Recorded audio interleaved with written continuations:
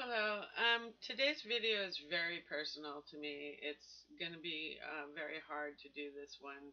Um, I did write some notes. I know I said that normally I don't write any kind of script or notes or anything. I just like to do it, off the cuff, totally spontaneously and, as personal as possible. So, you'll see the real me, the mistakes, the whatever. But this was is so personal. I needed to make some notes. This is about Sheriff John Urquhart of the King County Police Department and how I believe that not only should he not be the sheriff, but he should probably be prosecuted for the way he's treated the victims and me. I'm a victim.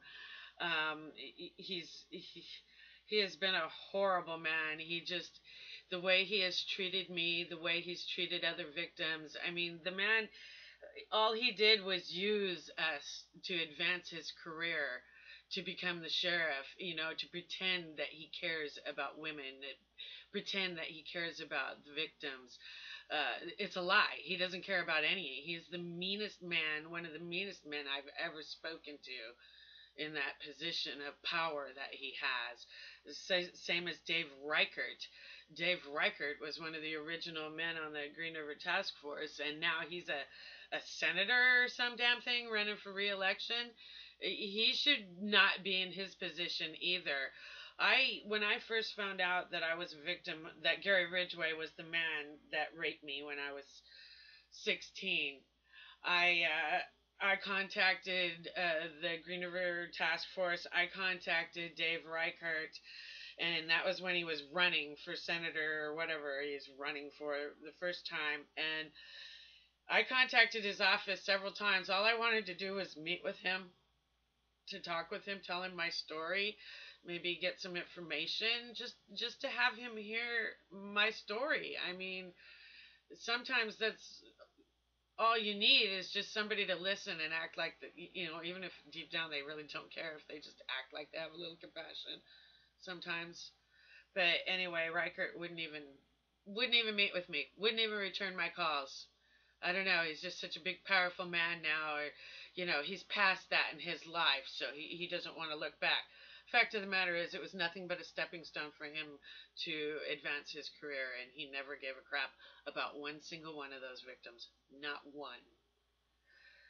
So, anyway, back when I found out, when I was, like I said, back in 2005, somewhere around there, right after Anne Rule wrote the book called Green River Running Red, and it was on check stands right when it came out. I happened to be in the grocery store and I saw the book. I picked it up, flipping through the pictures while I'm waiting to get up in the line, and I saw the picture of Gary Ridgway from 1982. I recognized him immediately. I almost fainted in the grocery line. I knew immediately who he was. So that's when I started, because, like I said, I had been living in the mountains with no power, no running water, no TV. I didn't even know they'd caught him. So right when I saw that picture, I started contacting, like I said, Sheriff Urquhart and all of them. He wasn't sheriff at the time, and they hadn't even. I think this Green River Task Force was actually still together, and he wouldn't even talk to me. He didn't care, nothing. So I contacted the Seattle Times and told them my story, and they were very interested. And they assigned this reporter named Christine Claridge to write my story. And Christine, was very nice at first. She was, well, through the whole thing, pretty much.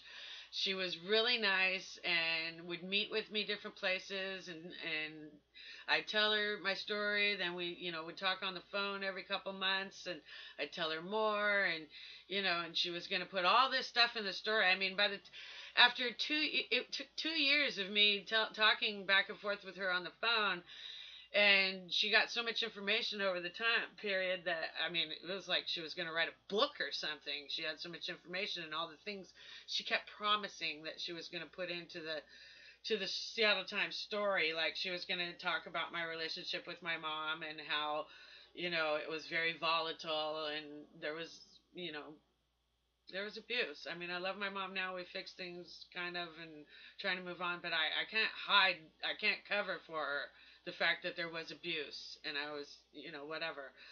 And so she was going to put all that in. She was going to talk about my ex best friend, Bernadette K, now Bernadette Jones. Her married name is Bernadette Jones, and how what a horrible person she was, what a user she was, and how she kind of put me in a lot of the situations that led to where I was. In fact, when I was raped, I was literally went AWOL from Job Corps to come home for that weekend to see this guy named Sam, who I'll talk about later. When I actually tell the story of what happened that night, I'll talk more about Sam. But I went AWOL from Job Corps to come home to see Sam and Bernadette. And that's what put me where I was. Anyway, yeah, and then she was gonna, and plus Bernadette was one of the only people that I told the story to way back when. And Vonda, my girlfriend that I went to see here about a month ago, the one that I said looking up an old friend is scary. That video, I talk about going to see this gal named Vonda. I'd actually, when I went to see her that weekend, I asked her, "Hey, do you remember me telling you about when I was hitchhiking and I got picked up?" And she immediately remembered. She remembered the story right off the bat. I'm like, "Yeah, you know who that was? That was the Green River Killer." And yeah, because she didn't know because we hadn't talked in so many years. But anyway, moving on. So the Seattle Times, was working with me, and Christine Claridge was writing this big story. So she contacts John Urquhart. And, because I had contacted him, he wouldn't even talk to me. He didn't care, wouldn't even listen to me, wasn't interested at all. Or Anderson, who's another one of the cops that was on the Green River Task Force, he was a fucking dick to me. In fact, all of them were. They were all dicks. Even this one woman, I can't remember her name, she was actually on it. And I thought if I contacted a woman, that at least a woman would be nice and understanding. Oh, fuck no. Women can actually be colder and meaner than men, especially when it comes to cops, because they always have this, well, they're dick wannabes. They want to be like the rest of the men, and they got to keep up. So they're just fucking way colder and meaner half the time. They don't give a shit about other women at all. So anyway, um, Christine contacts Urquhart and tells him that she's doing my story and this, that, and the other, and he actually agreed to meet with us. So Christine asked me to come to Seattle because at the time I was living east of the mountains.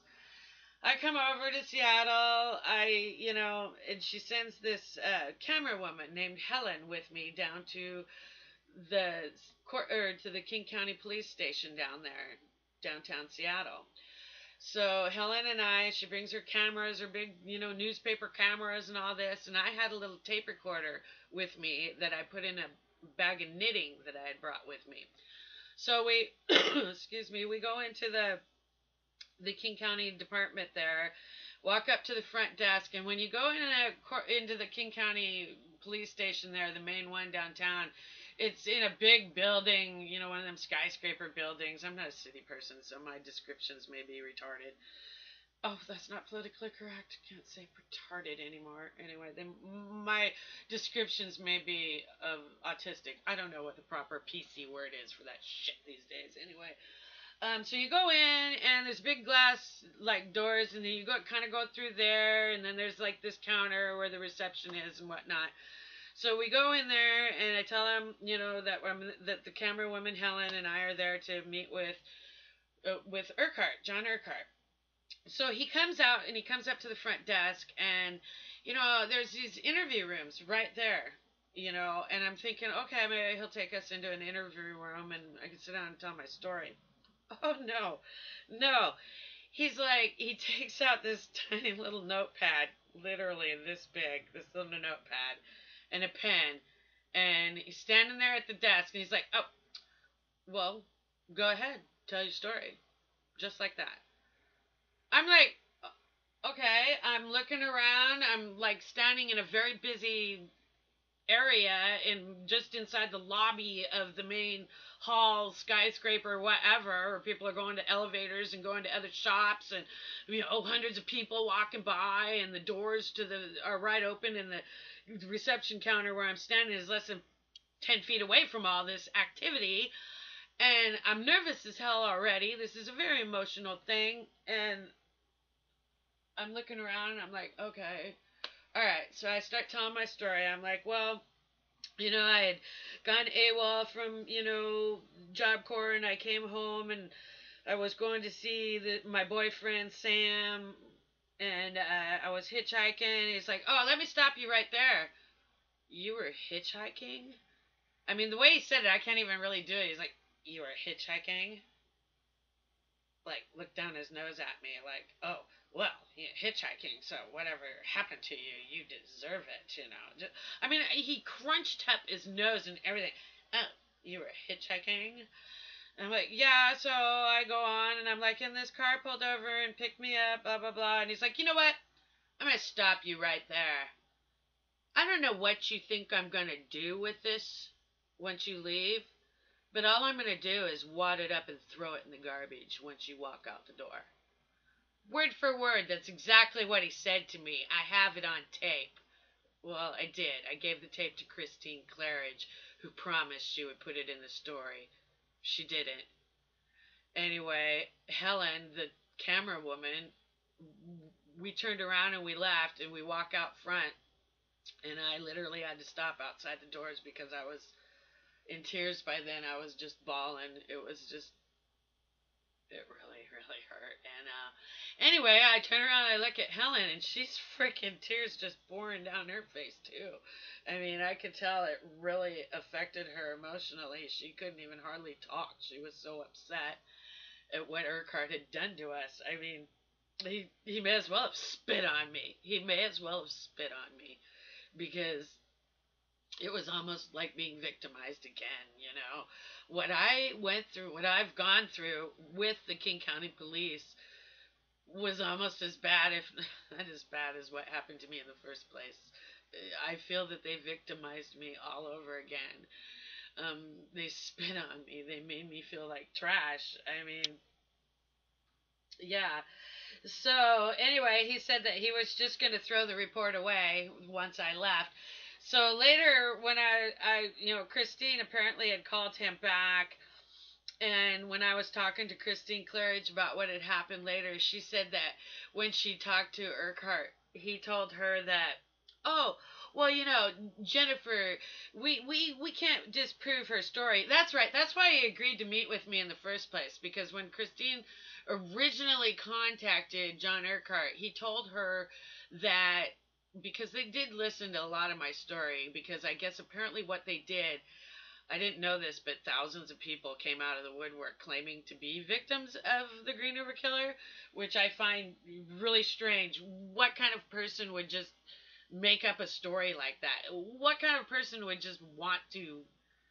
Really? You want that kind of attention? I'm doing this because I want to help other women, because I want to tell my story, because I think it will help me heal, because then I can move on to maybe become a victim's advocate myself later or something. Not because I enjoy the attention, because believe me, it has not been good. Wow. So anyway, I guess the way that they do things is by disproving people's story. And according to Urquhart, he told Christine Claridge of the Seattle Times that my story is the only one they cannot disprove. That during the month of December 1979, when I said he picked me up hitchhiking, apparently they had no idea where he was for that entire month. That he had taken the month off from Kenworth, and they don't know where he was. So my story was the only one that they cannot discredit. But at the same time, he wouldn't list me as a victim because, or they didn't really take my story as being an official story because I said that he picked me up in a car. He was driving a big four-door car. And according to Urquhart, he had a truck. It's like the man was out and about for almost 20 years. Or see, 79 when he picked me up. They caught him after 2000. What was it, 2001? So 22, 23 years he was running around. You don't think he ever had a different vehicle? Really? Not to mention the fact that there was another man in the vehicle with us that, yeah, I'll tell all that story another time. But yeah, and then he told Christine that mine was the only story they couldn't disprove, and that's why he agreed to meet with me. So I go down with the camera woman, blah blah blah. He says he's going to throw away my report. We leave, blah blah blah. Later, Christine calls him and asks him why he did that after he had agreed to meet with us. And he tells Christine, well, she's sued us before and we don't like her, so we're not going to listen to her. So apparently, because I sued the King County Police back in 1998 for because they beat the shit out of me, and arrested me and did all this crap to me. And after I went to the emergency room because they beat me up, fucked up my neck and my back and everything else, the doctor gave me a neck brace, all this other shit, and medicine. And when we were leaving the emergency room, the cop took my neck brace off and took the medication and threw it in the garbage and said, "You won't be needing this where you're going." And he did it right in front of the fucking doctor. So that's what I ended up winning my lawsuit for. They wouldn't even let me, you know, it couldn't even be because the cop beat the fucking shit out of me. And that cop who beat the shit out of me ended up, his brother was the captain of the police in Stevens County after I won my lawsuit and moved there. Yeah, all those different stories. So, back to this one. So, uh, give me a minute. I think I need to take a bong hit. I'm starting to, yeah.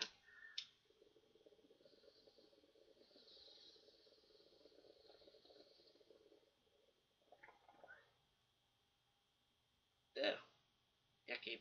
Time to clean the bong. Okay. Anyway.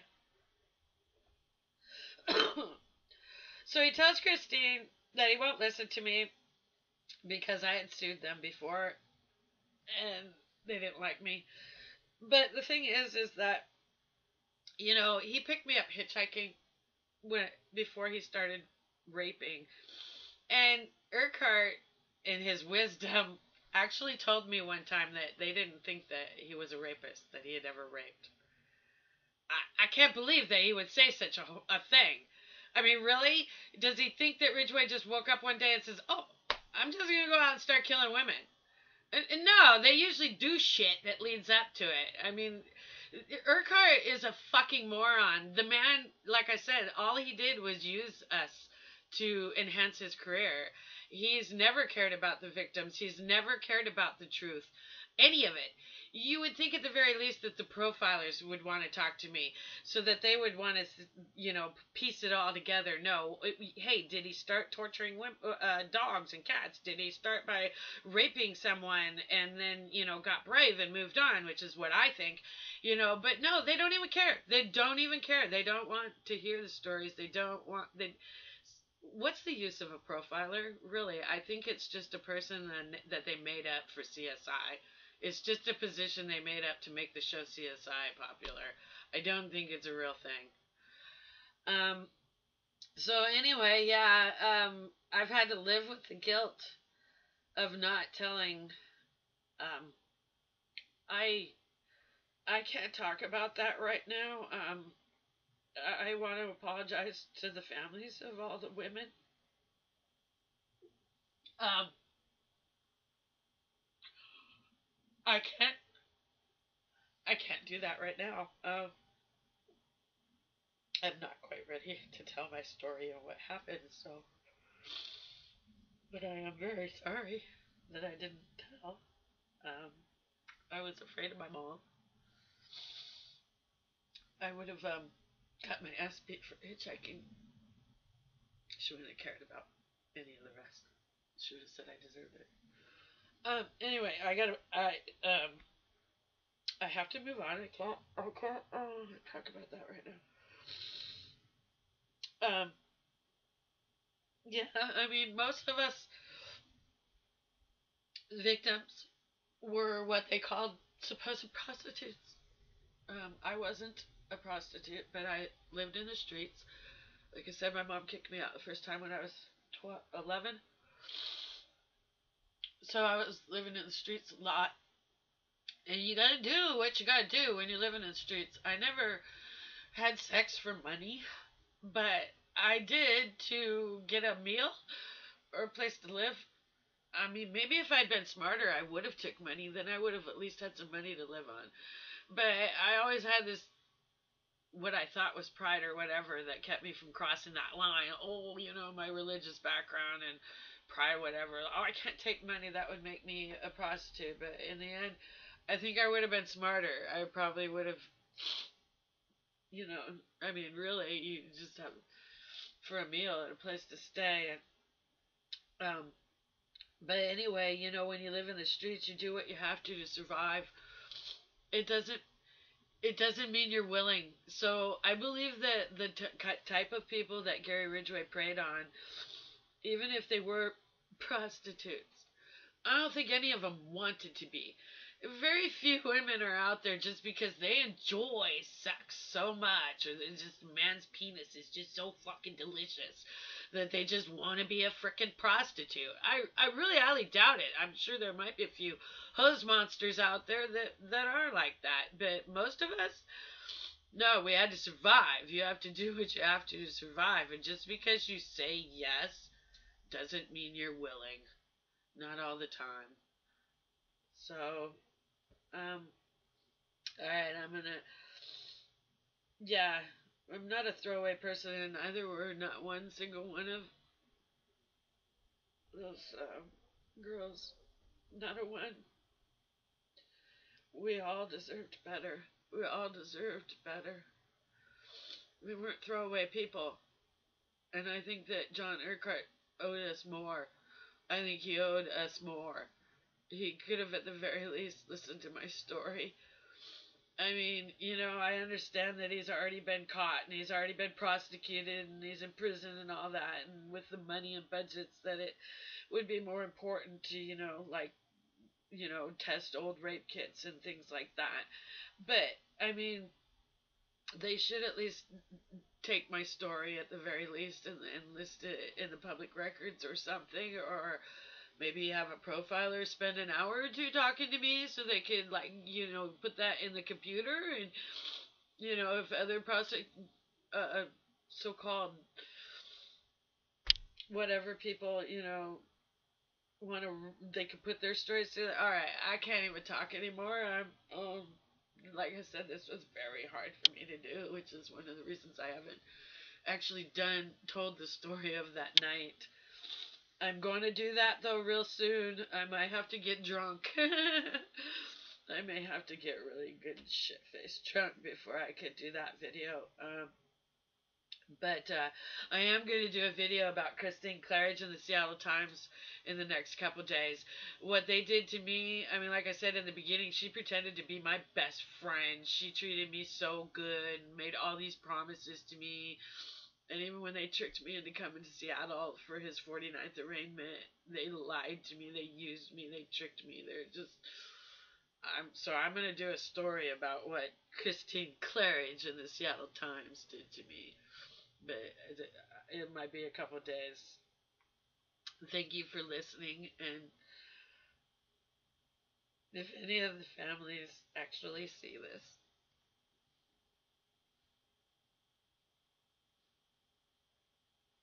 I want to say words. I have so much that I want to say, but I can't yet, other than I'm just so sorry. I'm so sorry for your loss. And if there's anything I can do to bring it back, I would trade myself for them in a heartbeat if I could go back. I'm so very sorry.